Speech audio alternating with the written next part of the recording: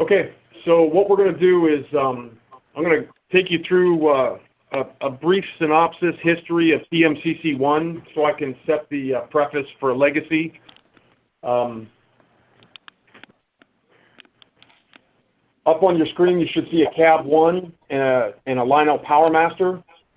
Back in roughly 1995, we released the TMCC1 Cab 1 remote and the Power Master.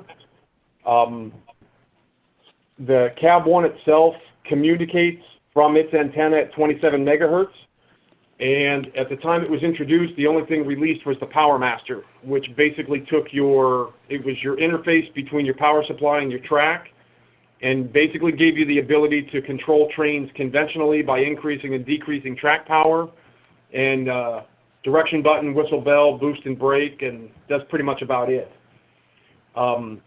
Then later on in 1996, we ended up releasing the command base. And then the command base, of course, took us to the next level of true command control, which was with the handheld remote, speaking directly to the command base. It allowed you to send signals directly to the trains as opposed to controlling the track power. So from a conventional environment, you can control track power. In a command control environment, you can control the trains directly. So TMCC1 base was released, and then that's when, I think just prior to that base coming out, we were shipping command-controlled locomotives. I'm sure all of you are well aware of what a TMCC1 locomotive does. It was basically on the market from 96 to about 2008, 2009, when Legacy was introduced. One thing that's important to note is that the TMCC1 system, the cab and the base, was only ever capable of sending out 8-bit commands, and that will become important as we get into Legacy here shortly. So Cab 1 communicated with the Power Master and the base at 27 megahertz, and then the signal that went out to the track into the locomotives or received by the locomotives was 455 kilohertz. As the system continued to grow, we started to release devices such as the SC1 and then later on the SC2. Those were stationary devices that allowed you to control switches and accessories.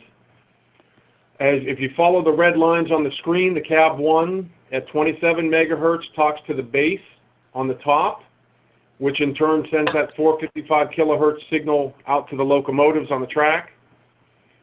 The Cab 1 also communicates at 27 megahertz to the Power Master, which just varies the track power for conventional control. And then the command base itself, that 455 kilohertz, would then send a signal to the SC1 and the SC2. After the SC1 was out for a while, IC Controls came along and started making the line that we ended up buying up, which is, I refer to it as the ASC TPC series of devices. You can call it the acronym line if you'd like. Basically, the communication here was all based off of a data and common line on this computer port.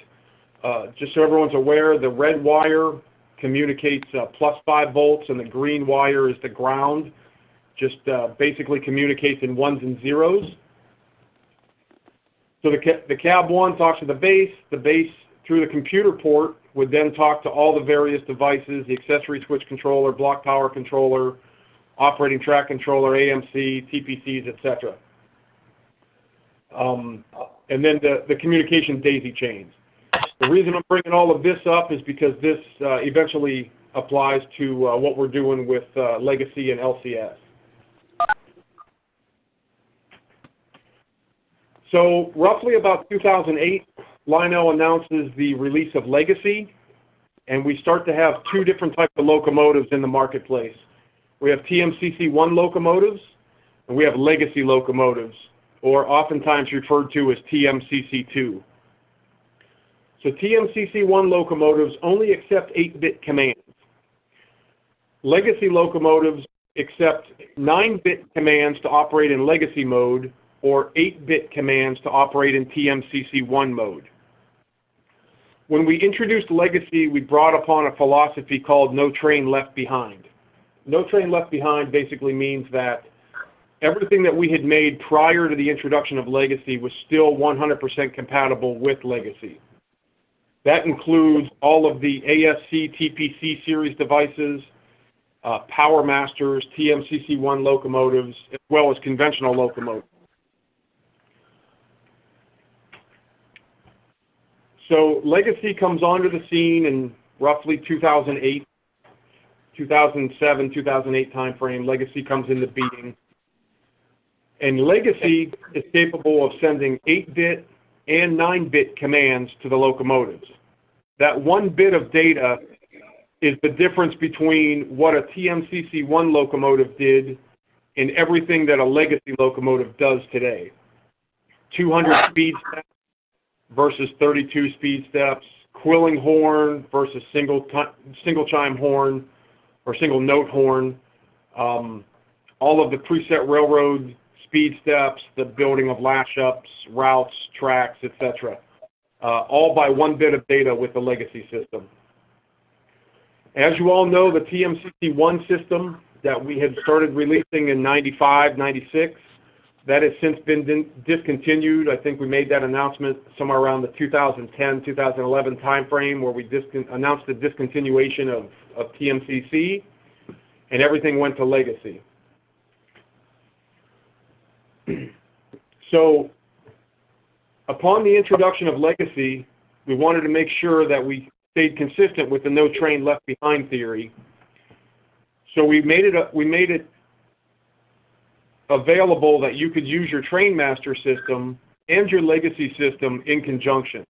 And to accomplish this, you use the Y cable that comes with the Legacy set. So basically your TMCC1 command base would be connected to your Legacy base through the Y cable. The command base would be connected to the outside rail. And the cab 1 would still be allowed to be used, could still be used, but the cab 1 talks directly to the Trainmaster command base, the TMCC1 base. It sends the data to the Legacy base. The Legacy base in turn sends a signal out to the locomotives on the layout. The Legacy remote would then send the signal to the Legacy base out to the locomotive. So in this configuration, it's truly possible to have the same engine on the track, say engine 17, that is a Legacy locomotive, using your Legacy remote in the Legacy mode. You could quill the horn on engine 17 with your Legacy remote, whereas you would only get whatever horn the cab 1 would give you, because cab 1 is only sending 8-bit commands, whereas the Legacy remote is sending a 9-bit command to the same locomotive on the same track simultaneously.